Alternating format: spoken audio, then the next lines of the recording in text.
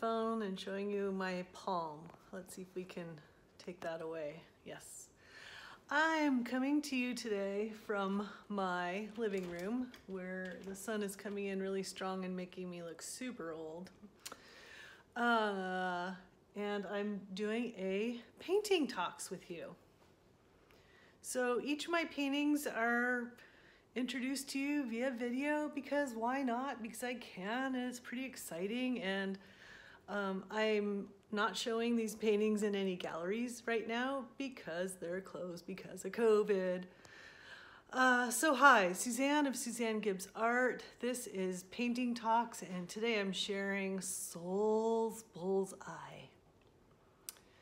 The bullseye is that kind of red. It's kind of scary actually now that I look at it. So that's why I'm here to talk about them.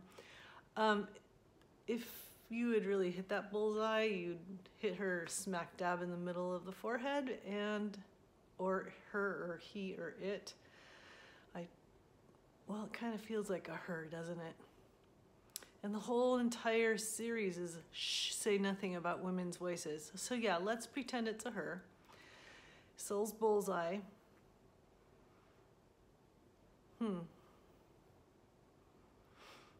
So our soul doesn't come from what we think. Our soul comes from our heart. So it's an interesting painting that way, isn't it? I'm just kind of riffing here. I'm not sure what I'm seeing. I would hope that when other people see my paintings, they would kind of riff and think, what's going on in this abstract portrait? I will get a little closer and we can talk about how my paintings have this like beautiful grid behind the paint. And I use tons of detail. The actual, I think you can see it, the actual pink, darker reddish color in the bullseye is due to like little tiny marks that I made with paint and or a marker. I'm not sure, it might be Posca marker. So yeah,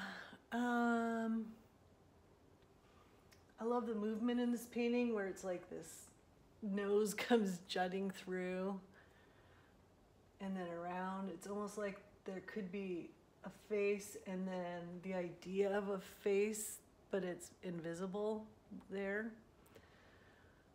It's a dynamic painting.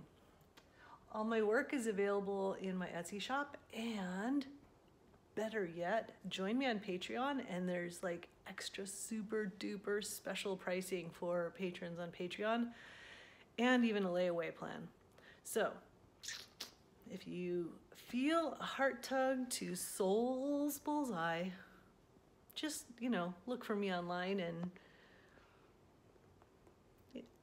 make me an offer, because it doesn't need to live in my living room. It could be that she needs to be